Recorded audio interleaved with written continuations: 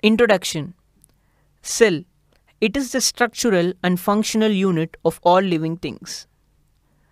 Plant cell. Example, onion cell. It contains a cell wall and prominent nucleus and plastids. Animal cell. Example, cheek cells. It consists of no cell wall and prominent nucleus and no plastids present. Apparatus required.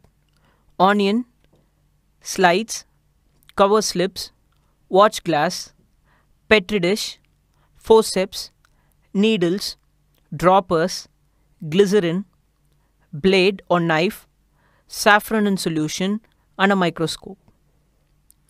Procedure. Take a medium-sized onion, cut its outer surface with a knife.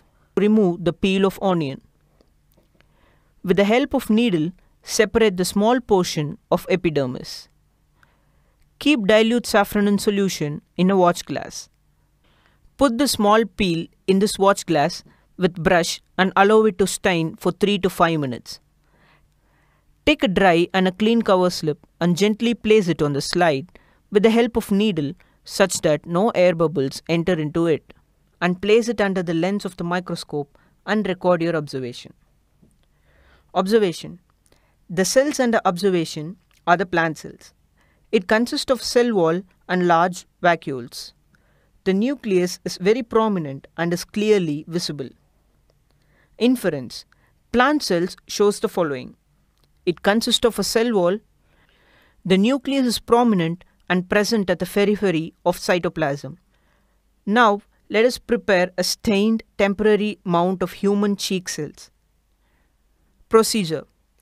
Make a dilute methylene blue solution in a watch glass. Take a clean or unused toothpick and scrub the inner wall of your mouth or cheek gently to obtain the epithelial animal tissue. After 2 to 3 minutes, place the cover slip gently on the cheek cell with the help of a needle and avoid the air bubble. Place the slide and a microscope and absorb it. Observations. Cells with irregular shapes are seen. A prominent nucleus is seen in the middle of the cell.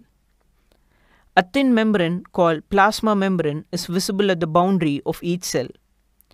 The cells do not show any intercellular space. No big vacuoles and cell wall is seen. Inference. The cells absorbed under the microscope do not have cell wall and big vacuoles.